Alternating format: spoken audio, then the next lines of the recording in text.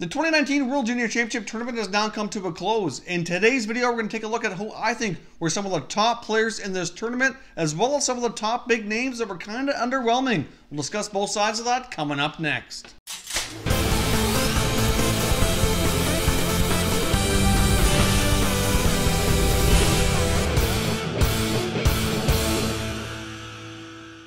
Hey everyone, and welcome to another video here at Top Shelf Hockey. If you're new to the channel, thanks for stopping by. We review and discuss all 31 NHL teams as well as international tournaments. So if you're a huge hockey fan, consider subscribing and clicking the bell so you don't miss anything. So as I mentioned, this video is going to be basically a recap of my opinion of who the top players were at the 2019 World Junior Championship tournament, as well as a look at some players who I thought were kind of underwhelming, who were expected to deliver big performances for some bigger names that we've already been well known around the hockey world, mostly players that have already been drafted, mostly in the 2018 NHL draft, and some guys that I just kind of thought might have failed to deliver here. But let's jump in and take a look, and I'll give you my thoughts on the top players. Let's start with the goaltenders. Now, to be completely honest, I think there was a lot of great goaltending in this tournament. If you take a look at the statistics, almost every country had a goaltender with a really excellent save percentage. We're talking like .920 and up. Now, the top goaltender at the actual tournament was voted to be Kakko from Russia. I certainly think he was worthy of being named a top goaltender, but I do think there's lots of other goalies here that should have been considered as well, and there's really not too many bad things I could say across the board. A lot of teams got some great goaltending, and like starting with Finland and Luukkonen, I mean, really he helped the team win the gold medal. He was instrumental, had a terrific save percentage, get them all the victories they needed, was certainly big in some clutch moments. You throw in Kakko from Russia, who was named the top goalie of the tournament. You can talk about Michael Pietra from Team Canada. Even though Canada lost out in the quarterfinals, he was absolutely amazing and had a .952 save percentage. I mean, you can't do a whole lot better than that. Caden Primo from Team USA was absolutely spectacular as well. Got the team all the way to the gold medal matchup, and really, Team USA did not lose because of Primo. He was absolutely outstanding the entire way through. It was a brick wall back there for the US. It was a big reason why they were able to take home the silver medal. I mean, you take a look across some other teams like Hollenstein for the Swiss and Ursen for Sweden. They also had some terrific performances as well. You certainly can't forget Czech Republic goaltender Luka Dostal. Dostal was absolutely amazing, and really, in my opinion, was the Czech Republic's best player by far. He really kept them in a lot of games that gave them a chance to win. They would have done much better if a lot of their top forwards would have been able to produce more offense like we expected. But overall, Dostal is an incredible goaltender, and I can't wait to see him play in the NHL someday. So overall, I thought all these goaltenders were absolutely fantastic. All kinds of great performances for their teams. The save percentages were crazy. So really, you got to give these guys all an incredible round of applause for putting up incredible performances. But if I had to pick the goaltender of the tournament, for me, I'd go with Luukkonen just because he brought his team to the gold medal. Nothing against the Russian goalie who was named by the tournament as the top goalie. He certainly deserves a lot of credit as well. But in my opinion, I think Luukkonen deserves that title. Now let's take a look at some of the top defensemen for the tournament, and in my opinion, the absolute best defender in this tournament has to be Russia's Alex Romanov. I mean, he put up 8 points, being tied for the lead for the tournament in points. Absolutely phenomenal for a defenseman especially, but he was a really, really big reason for Russia to have so much success and to get as far as they did. He racked up a lot of assists, played a lot of big minutes in a lot of situations, and I thought Romanov was absolutely fantastic for Team Russia. In my opinion, the next top defender was probably Henri Jokiharju of Team Finland. Of course, the Chicago first-round pick, playing for Team Finland, had an excellent tournament as well. It was certainly a huge part of Team Finland going all the way for gold. Of course, you can't forget the dynamic duo in Team Sweden, Erik Brännström and Adam Boqvist. Unfortunately, Sweden had another perfect preliminary round and lost out in the quarterfinals in another shocking upset to Team Switzerland. Brännström put up 4 goals in 5 games. I thought he was absolutely fantastic as their captain. Provided a lot of offense from the back end, and as I mentioned in the opener for Sweden, I really thought that Brännström and Boqvist were going to be key to their success, and they certainly played their roles very, very well. Unfortunately, they couldn't get a lot of the other parts of the team, especially in the forward group, in my opinion, to produce enough offense to really go any further. But Adam Boqvist and Erik Brännström, I thought both had fantastic tournaments. Brännström is a Vegas Golden Knight prospect, and Boqvist is a Chicago prospect. They both have big futures ahead of them heading to the NHL very, very soon, and those teams should be very excited to have them.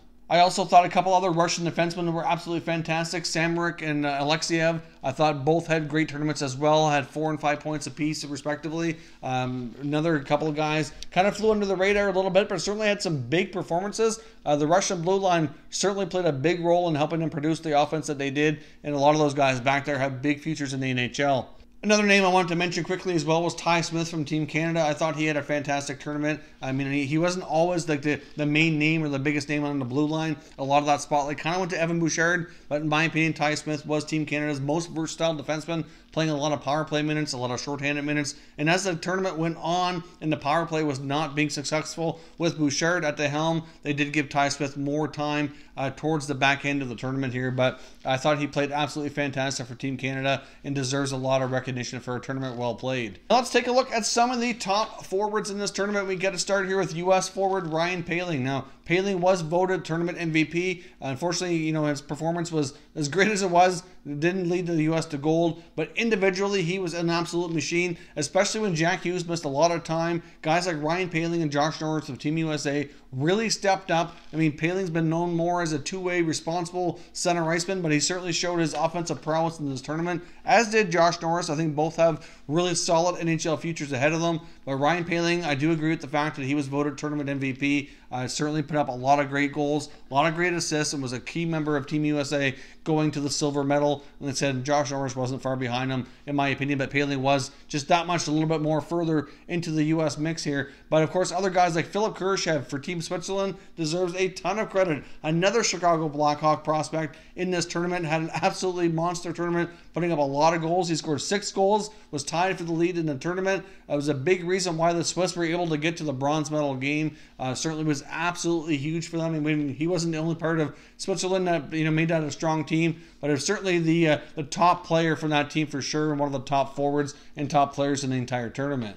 Of course, you can't forget the Russian trio of guys like Kravtsov and Kostin and Denisenko of Team Russia. Those guys were absolutely instrumental in Team Russia getting as far as it did. Of course, Klim Kostin, a bit of a controversial figure in Vancouver, was certainly having a lot of fun with the crowd. Was certainly booed a lot after the Russian team lost.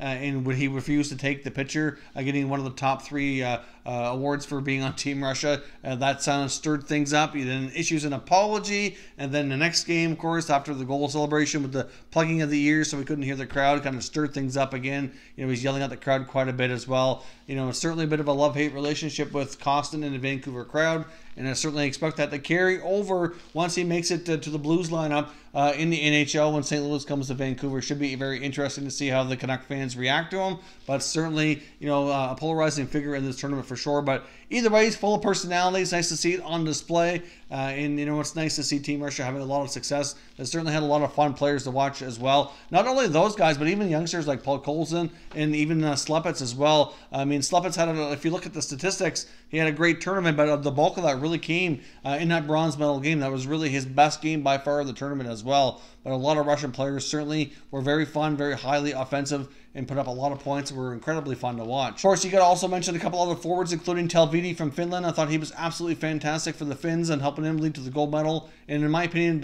Team Canada's top forward was Morgan Frost. Morgan Frost had an absolutely fantastic tournament from start to finish, was more consistent, and was certainly one of the more creative forwards. Like I said, if it was me behind the bench, I would have picked Frost to take that penalty shot, but we can't go back in time. Obviously, Maxime Comtois was picked by the coach, and what's done is done here. But Frost, I thought, was an absolutely terrific tournament for Team Canada. Cody Glass was probably the next best, in my opinion, for that team. But overall, I thought Frost kind of led the way with the offense and the creativity and creating a lot in the O-zone, and certainly has a big future ahead of him here with the Flyers organization once he makes it to the NHL, more than likely next season.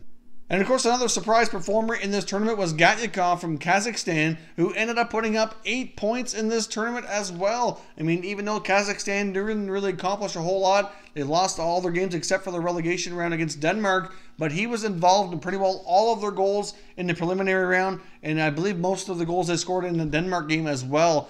So he was certainly one of the few players on the team in Kazakhstan to be able to really produce and compete against a lot of these other players, and it was absolutely instrumental in them having any chance in any game they were in. He's by far their best player, in my opinion, and certainly had a chance to stick out as being one of the more productive forwards in this tournament as well. Now let's jump over and take a look at some of the players I thought were a little bit underwhelming. Now, the only reason these guys were underwhelming is they come into this tournament with a little bit more name recognition, obviously a little bit more fanfare behind them. Most of these guys were all 2018 draft selections, many of them here for the second time in their careers, and expected to play big parts in their country's, success or lack thereof in some of these cases. Like, for example, Philipp Zadina, Obviously, Czech Republic forward, expected to be one of the more offensive dynamos in this tournament. Really had a lot of games where he wasn't all that noticeable, and I was very disappointed with his play. I mean, he was expected to make the NHL this year. Detroit's opted to put him into their American Hockey League system, which didn't come as a huge surprise, which necessarily wasn't a knock against Zadina being ready. They do that a lot with their prospects. They tend to really take their time and develop them slowly, but then he was loaned to come to this tournament, and so far didn't really produce a whole lot of anything, and I was really underwhelmed with his game as well. I mean, a couple Canadian players I thought were underwhelming as well. One being Owen Tippett, had a pretty solid start to the tournament, then kind of faded off. I mean, Tippett was kind of known as a one-trick pony when he was drafted, as a guy who's got a wicked shot, natural goal scorer, straight down the wing into net. But he really showed early on in this tournament he can be a lot more creative, and not just with his shot, but passing as well. But then things kind of disappeared in the bigger games, and he was a non-factor. So I was kind of disappointed in him later into the tournament. Same thing with Canadian defenseman Evan Bouchard. There was many times into the draft that his skating was really questioned. It was a knock against him, as for maybe some of the other defensemen in the draft were going to turn out to be a little bit more NHL ready, or a little bit more dynamic down the road because they're better skaters. And Evan Bouchard really proved that his skating needs work. I mean, there's many cases I saw in this tournament where he just wasn't able to catch up with some of the other players. Eeli Tolvanen and Team Finland certainly did not have an overall great tournament. Yes, his team was able to win the gold medal, and towards the end of the tournament, he certainly picked up his play. It was much stronger, but early on, I just thought he wasn't enough of a factor, wasn't producing enough offense. It was a big part of the reason why Finland kind of struggled early on in the tournament. So Tolvanen, I do expect a little bit more out of him. I really thought he'd really shine hard and be one of the top producers of this tournament for offense, and wasn't quite there. Even though the team still had a lot of success, he certainly contributed in other ways. And said, and towards the end when it mattered most, he was more effective. But overall, would have liked to have seen Tolvanen have a little bit better. Lastly, here I want to touch base on Quinn Hughes, obviously defenseman for Team USA, and I was kind of hoping to see the Hughes brothers play together quite a bit. Unfortunately, his brother Jack missed a bunch of games with an undisclosed lower body injury, and I wouldn't say Quinn Hughes had a bad tournament as well. I was just really looking forward to him really breaking out, especially in front of the Vancouver fans, where he'll be playing in the NHL and really showing a lot more of his dynamic abilities that he's shown here in the past. He said, I don't think he had a bad tournament at all. I just kind of would have liked to have seen a little bit more of his dynamic abilities come out and be on display in this tournament. So that is all my top players, as well as players that I thought were a little bit underwhelming in this tournament. I'd certainly love to hear your thoughts were. Who did you think were the best players in the 2019 World Junior Championship tournament? And which players were you maybe expecting just a little bit more from and might have been underwhelmed or disappointed with their play? If you're new to the channel here, I hope to consider subscribing. As I mentioned, we cover all 31 NHL teams as well as all these international tournaments. This will be our final video on the World Junior Championships. We can't look forward enough to the 2020 tournament coming up here in the Czech Republic next Boxing Day, December the 26th. Thank you very much for watching, everybody. We will catch you next time.